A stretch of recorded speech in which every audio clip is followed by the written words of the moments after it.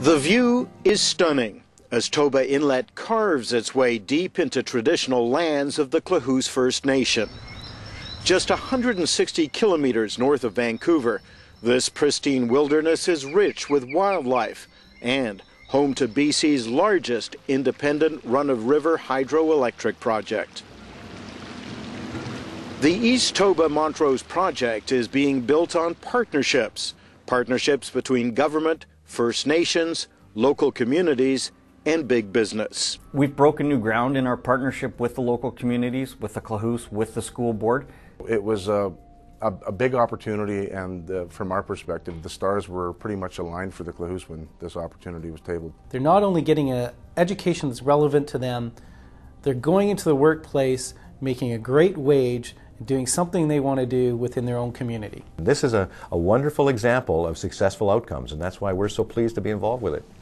In 2002, the provincial government directed BC Hydro to find new sources of green power generation. That's when Vancouver-based Plutonic Power looked to BC's Sunshine Coast for opportunities. We went to the Toba Valley and Butte Inlet because the natural endowment of the resources is world-class. And when you've got a world-class resource, it affords you the ability to go the extra mile, to go and innovate and create opportunities like we have with the school board and the Klahoose Nation. When I looked at this project, I saw a real opportunity to kickstart long overdue economic development for the Klahoose First Nation with both short-term and long-term opportunities. In the short term, it was employment, capacity development, education, but in the long term, an opportunity to get royalty payments and infrastructure within the valley. With an agreement in place to provide training and employment opportunities, the Klahoose then turned to the Powell River School District. We provided streams of training in carpentry, welding, and culinary arts for First Nations students. Once they're completed those programs, those students were then given an opportunity with our partnership with Kiewit to go onto the work site and get real-life experience to collect hours towards their apprenticeships. When the plate is thinner, you got to lean the torch toward yourself as you're cutting. To get into this program, it's just like applying for a job. We screen students, they write tests, we check to see that they have the right aptitude, because we want to ensure that these students are the right students for the trades they choose, because it's a trade for life. I'm doing this because I believe that the First Nation youth need role models, and if I can do it, anybody can do it. In just 10 months, all these students have an opportunity to complete Level C welding certification. In the end, many may have jobs waiting for them. Opportunities also await First Nation students from this carpentry class. We'll set the blade to 6 1/4. The complete program lasts 4 years, but after just 10 months of training, students leave here with their first-year apprenticeship. It makes a great difference in my life. I'm a single dad. I have a 3.5-year-old little girl that I take care of, so it means a lot to have the opportunity to be here in Powell River and close to my home and close to my family. It's been really neat to see how things have been evolving in Powell River School District. They've gone from offering high school apprenticeship programs to now these major work projects that are providing employment for the Klahoose people, opportunities for families, and economic development for British Columbia.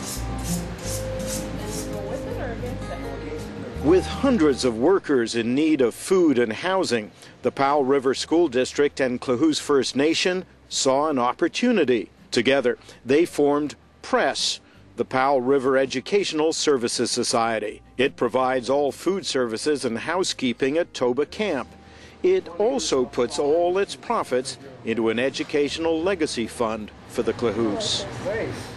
The kitchen here is a working classroom.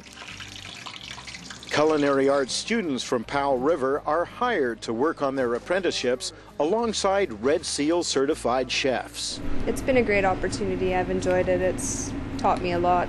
I get a lot more experience up here than I have anywhere else.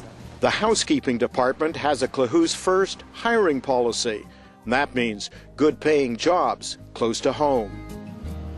When construction is complete, the workers will go home, But they'll leave behind $39 million worth of infrastructure. As a result of this infrastructure, now we have a sustainable forestry operation that we're about to implement within the traditional territory, and high streams of revenue that we can leverage into other opportunities such as gooey ducks, ecotours, fish hatcheries, infrastructure in the local community. This is a model of what's possible when you collaborate and you innovate and you have passion for apprenticeship and you have passion for young people. It's a tremendous, tremendous model that we hope that others will take a look at.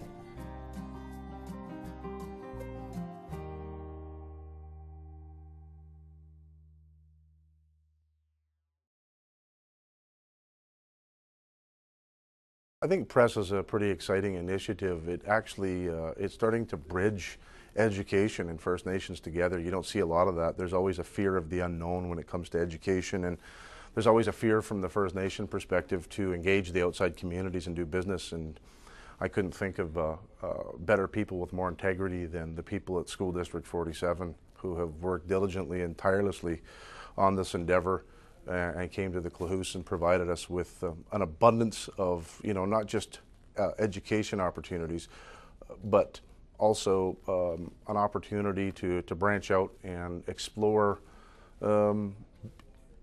building on the business capacity and the business level and how you would approach that. We've learned a lot as a result of this JV. Creating these kinds of opportunities and partnerships, sometimes it can be a test of patience.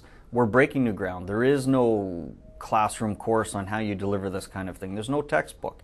So each party has had different expectations of what we might be able to achieve.